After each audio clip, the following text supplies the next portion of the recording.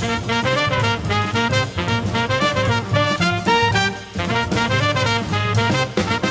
everybody, welcome to Guided Listening. I'm Jeff Antoniuk.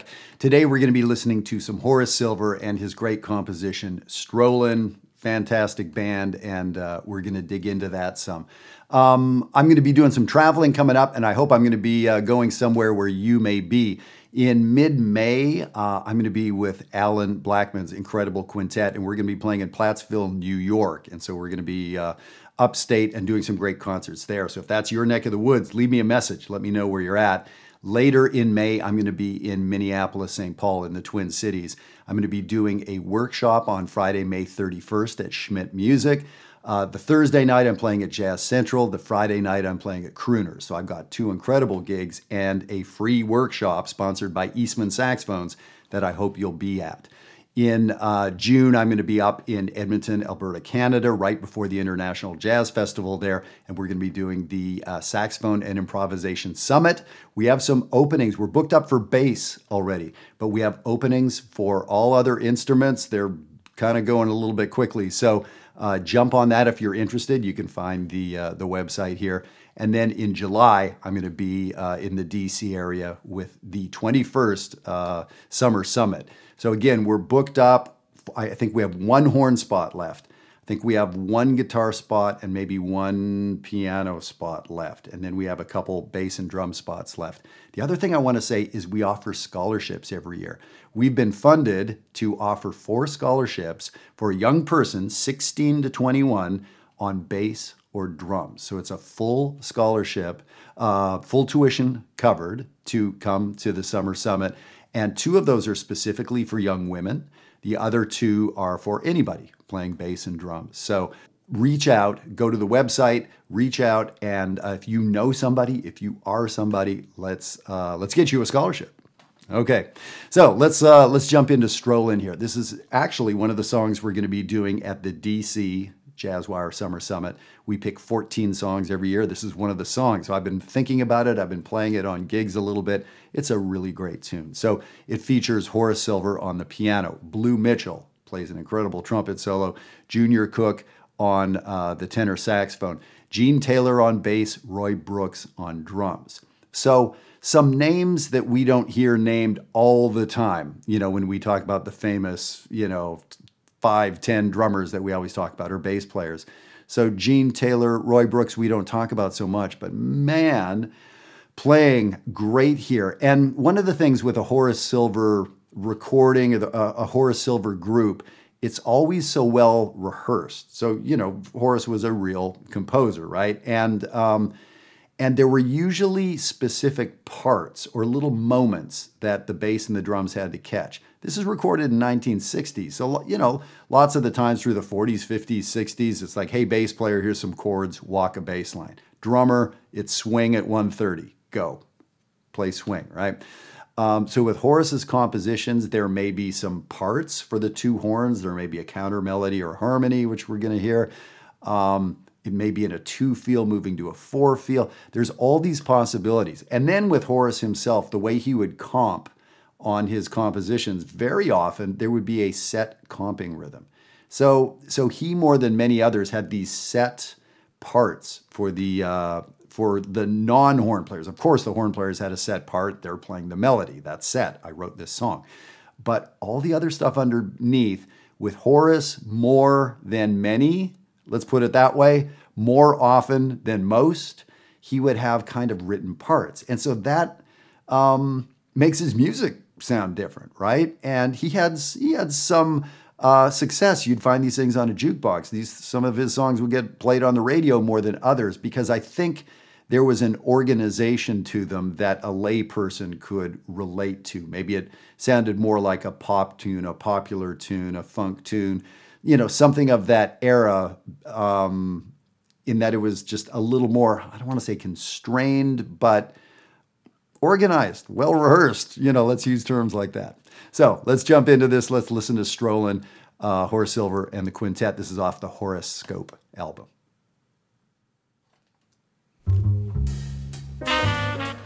So just right there, that bass pickup. Ba-doo-bum. Let's stop there. So just that. So I don't know if Horace wrote that or if he turned to Gene and said, hey man, play a pickup, or like however it happened, we heard it into the first A section, and then 4 measures later, we hear it again. So that's the kind of signature I'm talking about. It's so subtle. It's like barely there, but it's there. So let's listen. Does it happen twice in every, like how many times does that happen on the melody end? Let's go back.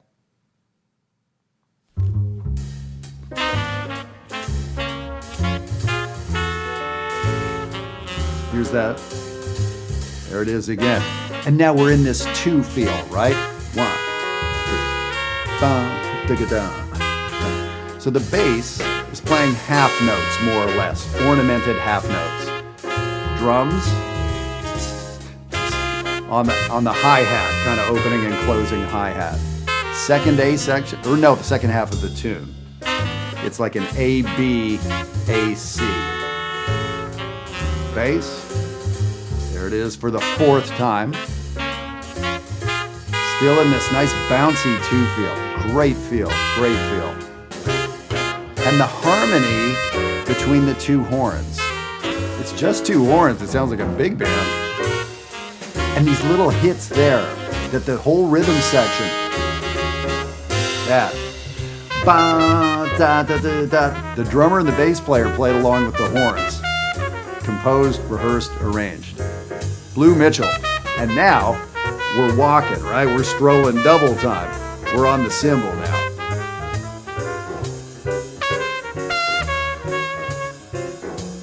Listen to Horace's comping.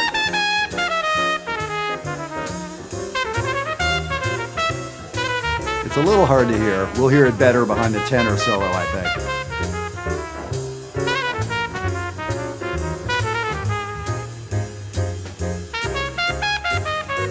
Such great lines in what Blue Mitchell's playing. His sound and his time are so great. The way he's articulating, so it seems like he's articulating each note, but it's so swinging, and he's often playing quite straight, but it's swinging. Straight but swinging. Listen to Horace.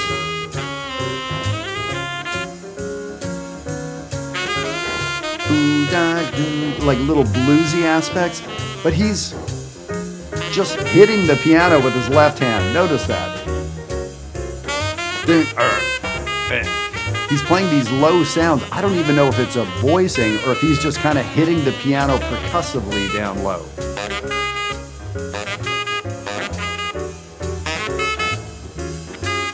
So lots of this driving quarter note in the comping. So it's really kind of pushing ahead with the bass and the drums. So it's atypical for jazz comping. You know, if we heard McCoy Tyner or Oscar Peterson or something, it would be a different kind of comping.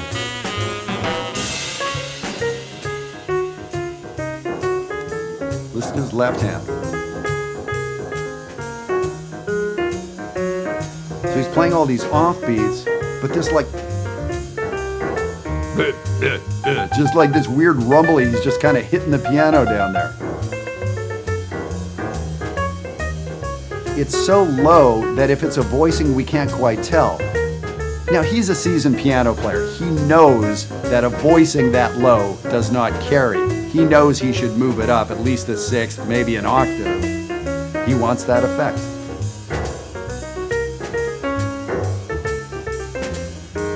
Lots of motivic moments. Oh. So he quoted Sonny Rollins' St. Thomas right there.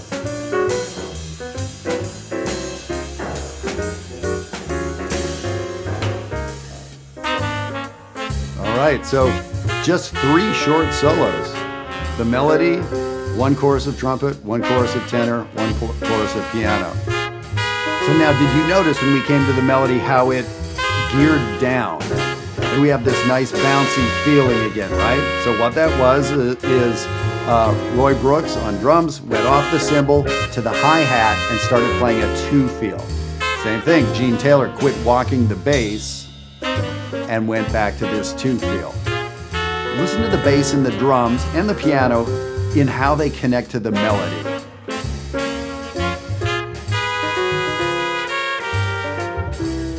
So nothing up to that point, but there's some rhythmic hits here, right there, and here.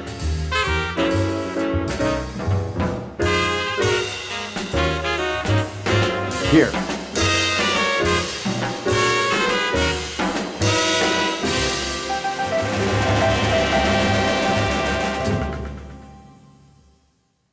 Yeah, pretty cool, and absolutely Horace-like in so many ways. So there wasn't a set comping rhythm that he was using, which on many of his songs there is, but there was that idiosyncratic, you know, how low he was playing. I don't know what that was about. Maybe that, you know, where he would normally comp, the piano was out of tune. Like, I don't know, but it was a thing. He was doing it a lot. He was doing it behind the trumpet solo, behind the tenor solo. He did it behind his own solo. So pretty cool. He was comping in a way that was also driving, really connecting with the quarter notes a lot, the quarter notes of the drums and the bass, yet it didn't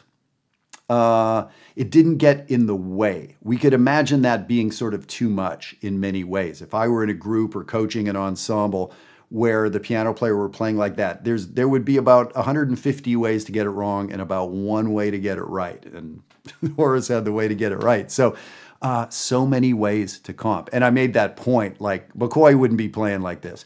Oscar Peterson would not be playing like this. And all that means is that these people had such a personal way of not only soloing, but comping, that we can tell who's who. So the cool thing is if you listen to enough of these guided listenings, you're going to get a sense like, man, one of the drop the needle things. I don't know who the piano player is, but I know it's not McCoy Tyner. Okay, well, I know it's not Red Garland because from Red I'd expect this. And, you know, so it's like you're in Downbeat magazine on the last page getting to do your listening test. And that's what those guys are doing. They've recognized the personal signature of some of these folks. I know drummers who can tell who the drummer is because it's like, oh yeah, his drums are tuned really high. It's so-and-so.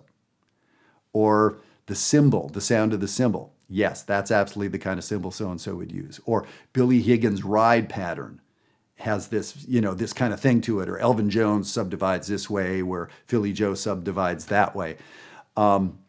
Very cool, right? So, you know, we're just fans of the music, but after a while we get to know who we're listening to.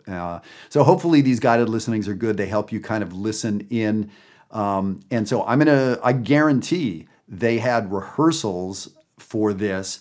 And, you know, was it maybe they just, you know, kind of did it a half an hour before the recording? Maybe, but they were really well rehearsed. There was nobody missed anything, especially in the last 4 or 5 of the song where there's these rhythmic hits together, the entire band, like they were on it, man. So, you know, and Horace was known for having set bands. It wasn't just a bunch of guys getting together for a recording session. This was his band. So we really hear that in the recording. So I know this album. I've had it on vinyl for decades and decades, but I'm excited to go back and listen to it because there's a lot of music on here I just really don't remember and am excited about checking out. Love Junior Cook and like super love Blue Mitchell on the trumpet. So hopefully if this is an introduction to this album, have fun digging into it like I'm going to be doing.